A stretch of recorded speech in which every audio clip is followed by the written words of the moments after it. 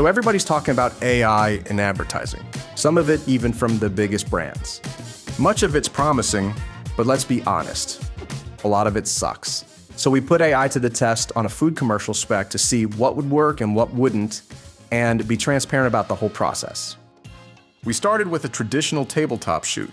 We built the burger, we lit it, we shot it, locked in the hero look. Then we used those real images to train a custom AI model.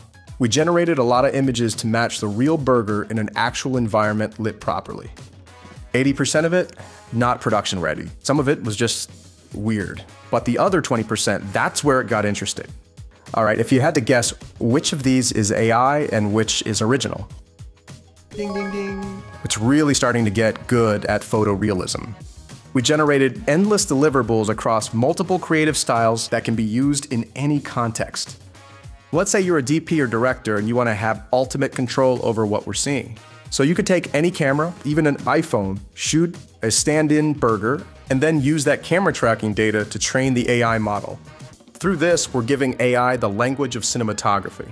This isn't a magic button. You need a very highly skilled team to be able to prompt, iterate, and quality control to provide a client and the audience what they want and expect. We're currently in May of 2025, and honestly, in just a few weeks, this is probably going to be outdated. But that's not failure, that's the pace of innovation. That's how fast this is evolving. We're showing what's possible right now so we can keep building towards what's next.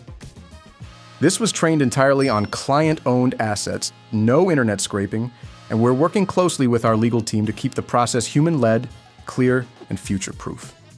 We learned, there's a lot of really interesting and valuable commercial opportunities. There's also a lot of AI hype out there. It's not replacing commercial production anytime soon. Where is it going? We predict it will completely reshape how we imagine, scale, and deliver content. And we're just getting started.